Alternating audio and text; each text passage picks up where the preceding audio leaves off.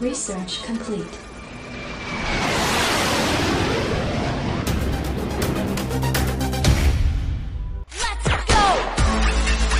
Hey, hello guys, my name is Pradeep Kumar. Let's start a new tutorial 23 dynamic event and user event. Okay, this one is part number 3, and please remember guys, first you need to watch this tutorial that is also related to this one. Okay, this one is part 1, this is a basic level, and the next level is part 2. Okay, and the advanced level, this one I will explain you step by step. Okay guys, and link in description, and otherwise you can search here LabVIEW user event part 2 or part 1. Okay guys, okay, now let's start. First you need to create a project and click to blank project and click to finish. Okay, and wait a few seconds. Yeah, this pop-up. Okay, file, and you can use create project. Okay, now what we do, let's first we need to save this project. Okay, and click to OK. Yes, now click to my computer, right click here and go to new, and you need to use the VI here, and first you need to save this one, and the name I will use the user event. Okay, and click to OK. Yeah, close this one. Next right click here and click to new VI and save this one, and the name is I'm and here like publish. Okay, remember. Yes, close this one. The last one we need to create subscriber, save, and the name is subscriber. Okay guys, and click to OK. Yeah, close this one. Yes guys, now I have the one publish VI, subscriber. Next is user event. First we will work on user event because we need to define which user event we need. Okay, which data type. Okay, now double click to user event. Yeah, this one, press Ctrl T. Yeah, and let I enter here user event. Yes, now come to the block diagram and right click here, and first you need to use go to the measurement IO, NIDAQ, advanced DAQMX events, and you need to use the first create user event because it's depend upon you. Okay guys, click here, and this first terminal is user event data type. You need to give the data type. Okay, let yeah, first I'm go to the boolean and I'm use this boolean. Okay, yes guys, in this video I'm give the one example, and in the next video I'm give another example. Okay, that is the part number 4. Yes, now what we do, first we need to store the data. Okay, in a once. Now what we do, go to the structure and create a case structure. Okay, yes, and yes guys. Okay, and you need to give the condition here, and right now we need to run the once because it store the data. Yeah, and now what we do guys, we need to run the once. Okay, in a every run time. Okay, when I click to run, then it's give the true, then false. Right click here, go to this one and use the first call. It's give the first call. Okay, when you click to run this VI, then it's give the true value, and after it's give the false value. Okay, in every runtime. Okay, when you click to run, and after that give the true value, then false. Okay guys. Okay, yeah, now you see first you see there have a user event out. Now click to this one and connect to this, and very important guys, now press Ctrl space and you need to search the feedback node. Okay, because we need to store the data. Okay, and what we do, click here and connect to this terminal, and then the output you need to connect to this one. Yes guys. Okay, why we store the data, because it's give the once true, and after it give the false, and in the false time we need to receive the same data type. That's why we need to use the feedback node. Yes guys. Okay, and click to true. Yes, now what we do, okay, now and you see right now it's a break condition. Okay, list error. Okay, and which type of error it's give, because it say you need to give the name of this user event data type. Okay, let I will explain you how. Right click here and create a, let I'm use the label. Okay, and right now I'm in here like user event. Okay, and when I click to this one and you see the error is gone. Okay, I think you understand what's going on here. Okay, right click visible item label. Yes, now everything is done guys. Go to false. Yes, and true. Yes, now very important guys, right click here and create an indicator. This one is our user event. Yes, now let's modify this vi. This one is our user event. Okay, now we need to create this error in and error out. Then how we can do this? Press Ctrl T and let's search here error in. Okay, this one, space error out. Okay, and there are two, error in 3D and error 3 out. Okay, 3D, but right now I will choose the simple. Yes guys, this one and this one. Okay, now error in, click to view as icon, and you need to connect this terminal, first terminal here like this. Okay, let's modify.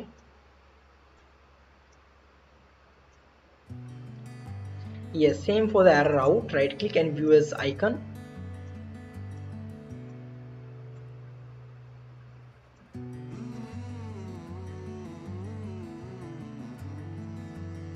You need to connect this one and connect to this terminal here like this. Okay, and go to the false condition and you need to connect directly this terminal.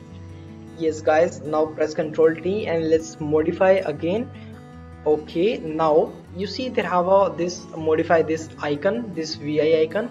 Okay, now what you do, right click here and you need to use the edit icon. Okay, and wait a few seconds. Yes guys, and go to the icon text. Okay, and you need to enter here, otherwise what you do, let's clean this one, and there have option maybe yes, this one, and click to cross. Sorry, click to this one and click to cross. Yes, now everything is done. Go to text icon and I meant here user. Okay, user, and enter here events, user events. Okay, and let's create the one boundary here like this, same here, and this one. Okay, and click to OK. Yeah, and you see the icon is changed user event, and we need to give the input and outputs. Okay, and this is input error in. Okay, what we do first, you need to choose the this icon or this terminal. Okay, and press the control. Right now I'm press the control and you need to select this error in, same this one.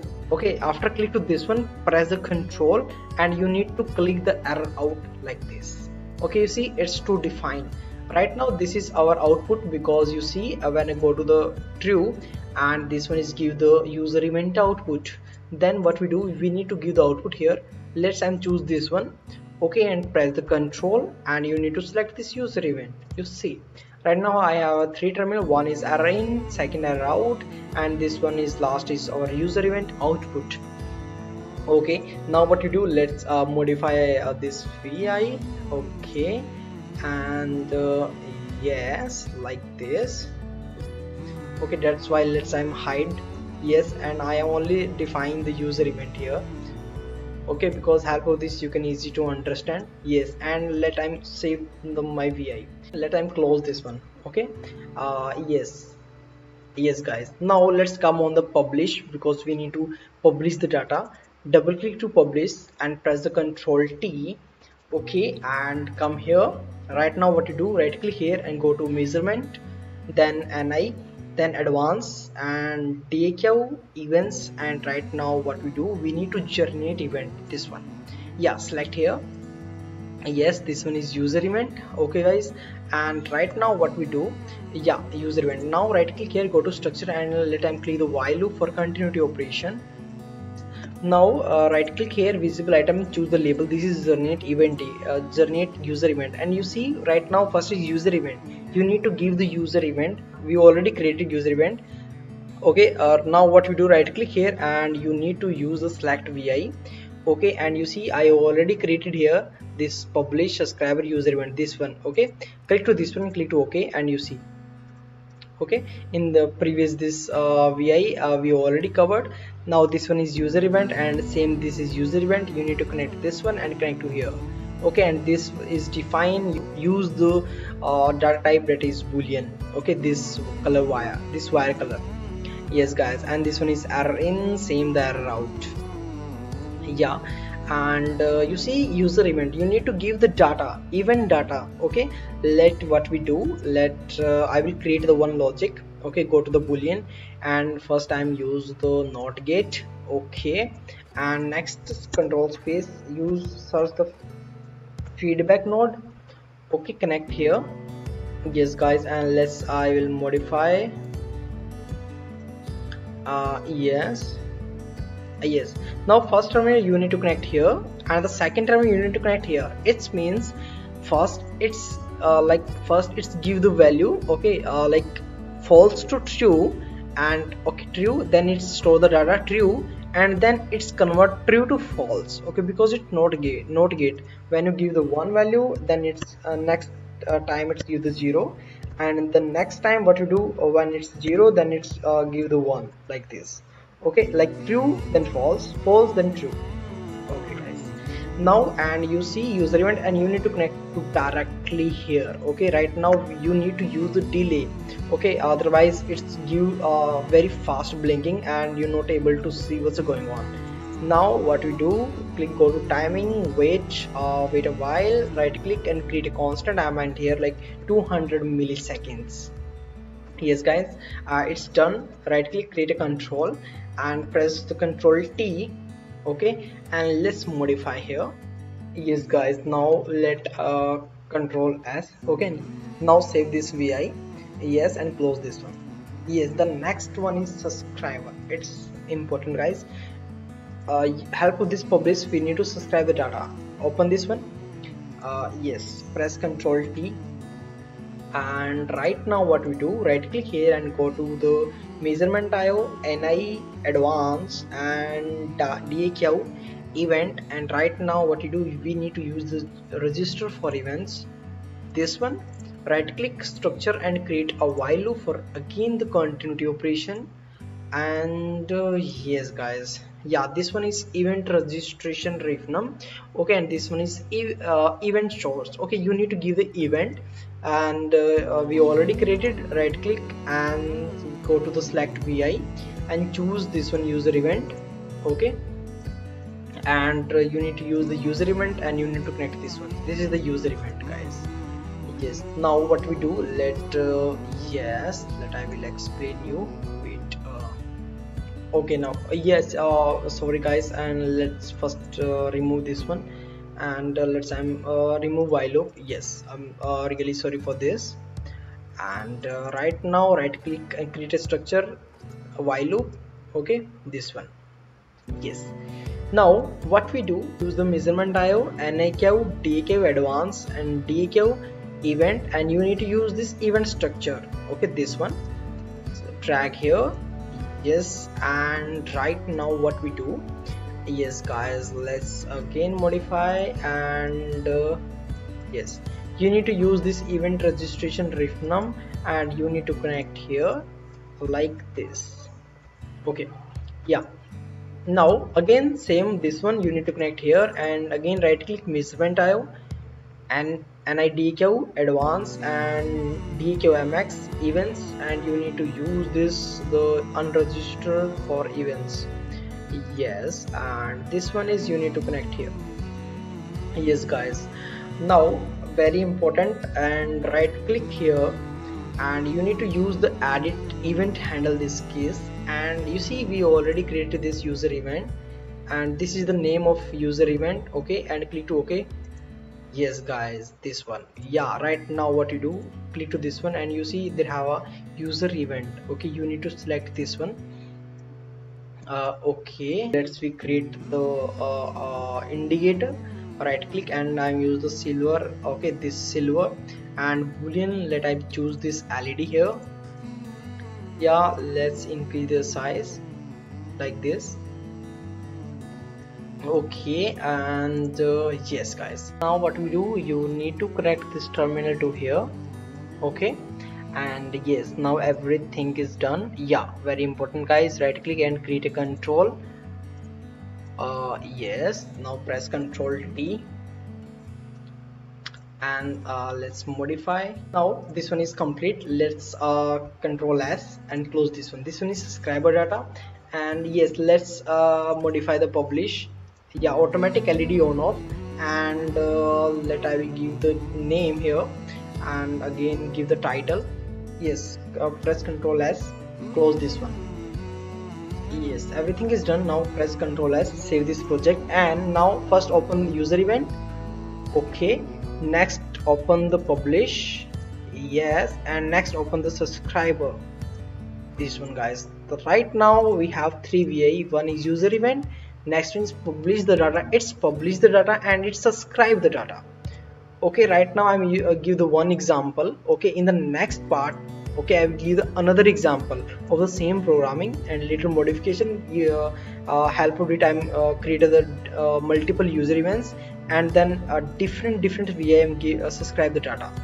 Okay, now let's test. Okay, when I click to run this one, and it's give the only, it's run only once. You see, it's only runs once. Why? This time press the Control E, and I will explain you how. Sorry, yeah, I will explain you how this icon it's work. Press this one, highlight, and click to run, and you see it's give the true once, and then it's give the false and turn off VA. You see, right now the VA is turned off. It's working like this. Okay, now let's close this one. I think you remember.